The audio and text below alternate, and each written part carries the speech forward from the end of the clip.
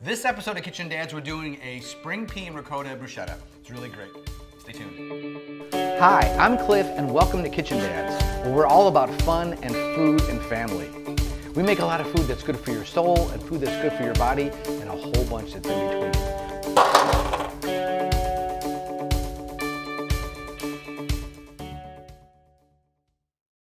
One of the things I really love about spring are all the vegetables when they start popping, asparagus and especially spring peas. They're sweet, they're just, you can just eat them. I mean, sometimes we do, we just have a bowl around and we just eat them.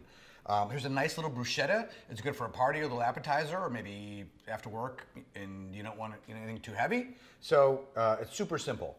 We've got 10 ounces of spring peas, all right? You're gonna need to put these in your food processor, all right? We have a half a cup ricotta cheese. And for this, get the full fat. You're not using a whole lot. We want some of that flavor. So I would not get the fat-free or the low-fat variety. And we also have about a half a cup of Parmesan. We're gonna save, this is a cup, but we're gonna save half to sprinkle on top. So we're gonna put some Parmesan in, all right? We're gonna finish this off with a little bit of fresh ground pepper, a quarter teaspoon, and a quarter teaspoon of salt. All right. Now we're gonna whiz these up. We don't want this to become liquid, so we still kind of want it chunky. You know, if these are peas that are shelled, you can always do this with peas that are still in the shell. Adds another component. Just pull the string off the back, right? So let's go ahead and whiz this up.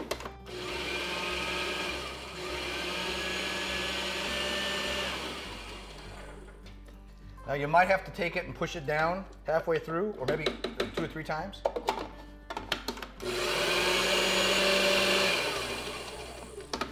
All right, that's about the consistency that we want. Let me get rid of this.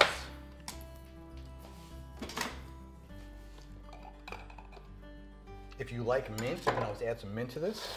All right, now what we're gonna do is we've taken our toast. Now, we've just taken a baguette, we sliced it up, we brushed it with olive oil. You can put it in the oven until crisp up, you can put it on the broiler for about a minute, or you can put it on the grill. However you want to do it, just make toast, all right? And then at this point, you can see the kind of consistency. We're just gonna go ahead and we're gonna put some on our toast points. We're gonna use a smaller spoon for this.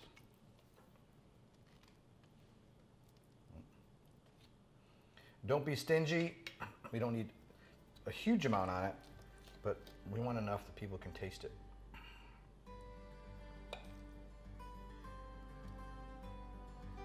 All right.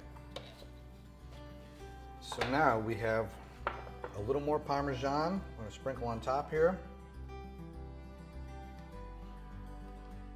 Again, it's to your taste. We have 1 scallion or green onion that we've chopped up. You don't need a lot, but it adds a nice little contrast to the peas and to the cheese.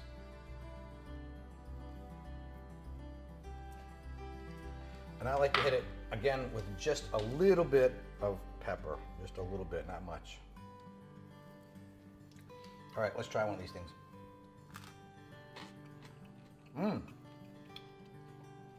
Very fresh, creamy from the ricotta, balances well against the bread. I think you're gonna like this. Get some fresh peas and give it a shot.